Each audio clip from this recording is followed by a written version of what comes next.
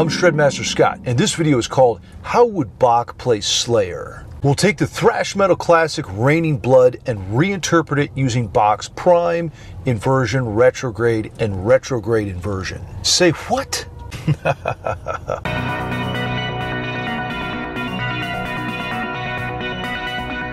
Counterpoint is the interaction between two or more musical voices.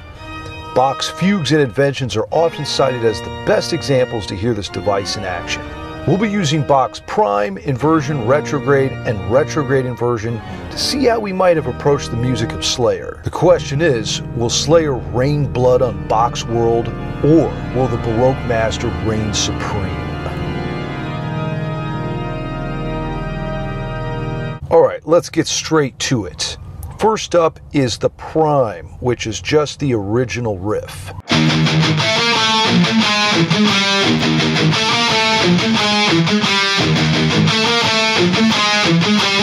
You could make an argument this is in E minor of some sort, but it's very chromatic. You got an A sharp, F natural, and a G sharp, which all fall outside the E minor key signature. Next up, we're going to flip it upside down, and this is what Bach called the inversion.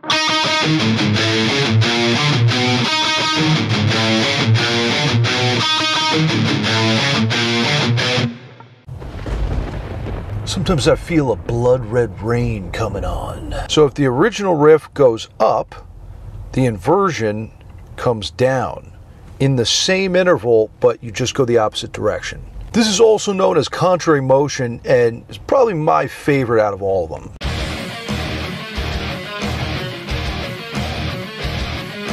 Next, we've got the retrograde, which is the original riff backwards.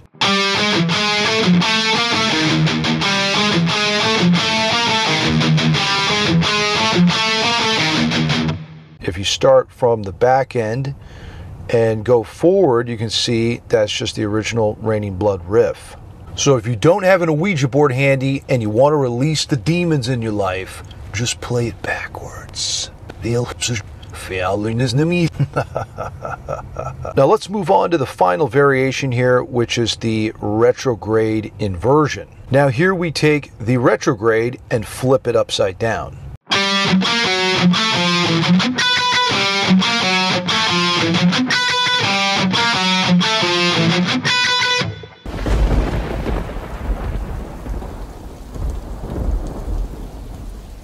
So the retrograde goes up a minor second here, and we're heading down a minor second in the retrograde inversion. Down a major third in the retrograde, up a major third in the retrograde inversion. Now I bet you're thinking to yourself, but Shred, how do these all sound together? And that's exactly what I've done.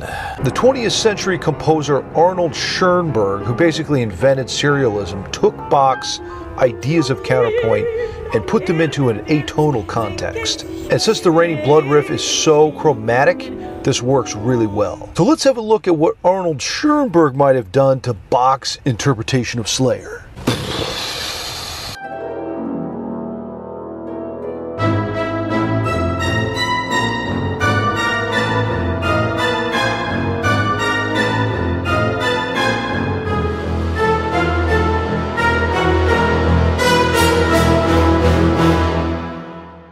I know what you're thinking. That sounds amazing. So here's all the parts together at once. I'm in Logic Pro here, and we've got the prime up here in this voice, which is the original. We've got the retrograde down in the bottom, and the horn part down here is doing retrograde augmentation, which augmentation is just extending the length of the notes. Your time slips away. Remember, music theory should just be a slave to your own creative vision. Pump it and dump it. Until next time, shred till you're dead.